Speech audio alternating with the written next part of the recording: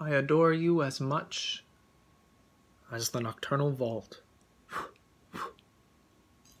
by Charles Baudelaire. I adore you as much as the nocturnal vault, O vase of sadness, most taciturn one. I love you all the more because you flee from me, and because you appear, ornament of my nights, more ironically to multiply the leagues that separate my arms from the blue infinite.